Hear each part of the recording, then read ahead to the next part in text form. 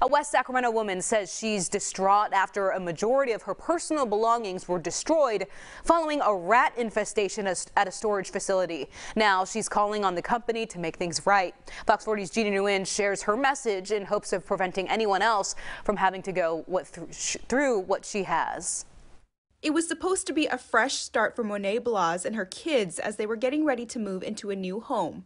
It was obvious that there had been pests. At the beginning of the year, Blas rented out a climate-controlled storage unit from StoreQuest in West Sacramento. I did a lot of research, and when I found their climate-controlled option, I thought that would protect my things. But when Blas came back to the storage facility here just a couple months later, she noticed that a majority of her things were either damaged or completely destroyed. There was fecal matter scattered all over it. I had an office chair in the entryway of the storage, and the chair had been stained. You could just see animal droppings everywhere. That's when she approached the on-site manager. Her response was, yeah, we have a rat problem.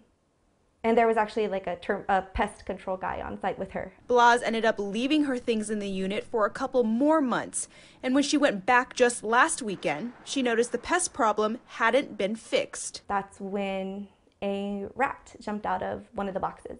Blas lost about $10,000 worth of her belongings. Handmade gifts from my kids from when they were in preschool and kindergarten. And while she understands the company is not responsible for her items, she believes they should have at least told her about the problem.